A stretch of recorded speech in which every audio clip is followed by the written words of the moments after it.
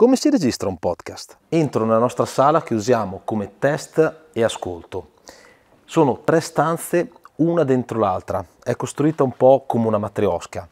La prima stanza è quella dell'edificio. La seconda, quindi quella un po' più interna, serve per fare isolamento, quindi per fare in modo che i rumori che sono all'interno non escano e viceversa. La terza invece serve per fare correzione acustica, quindi rendere l'ambiente di ascolto corretto. In sostanza è una sala regia di uno studio di registrazione. All'interno di questa stanza abbiamo creato un'ulteriore stanza fonoassorbente, è molto improvvisata in questo caso, dove all'interno è posizionato il microfono. Il microfono è un Rode NT2A a condensatore. Solitamente questo tipo di microfono si utilizza in studio per registrare la voce. Il registratore è lo Zoom H6 portatile e registra fino a 24 bit 96 kHz. Ha 4 ingressi XLR e il Phantom per poter collegare il microfono Rode NT2A e ha anche un sacco di altri ingressi, uscite, effetti e può essere usato anche come scheda audio da connettere al computer. Sono con Federica Zama di Mama Interni Più,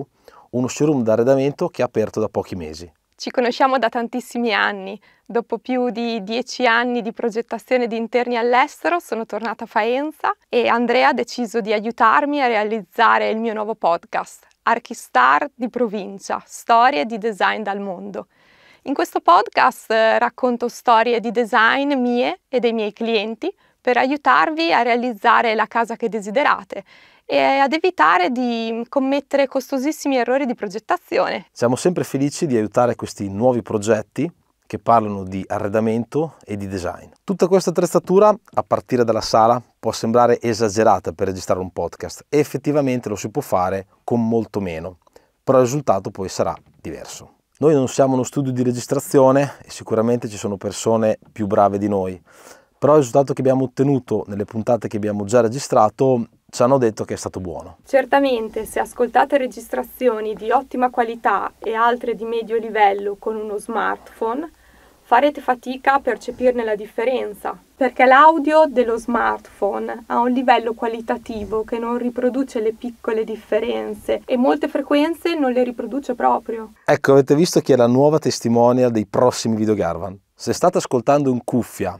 o con un impianto audio dedicato, è molto più facile sentire differenze tra un podcast di livello buono e un podcast di livello alto. Quindi Federica, ti faccio gli auguri per questo nuovo podcast. Noi siamo responsabili dell'audio, o meno della qualità audio di tutte le puntate che verranno registrate qui. E voi ricordatevi di ascoltarlo e seguirlo su Spotify e su tutte le piattaforme.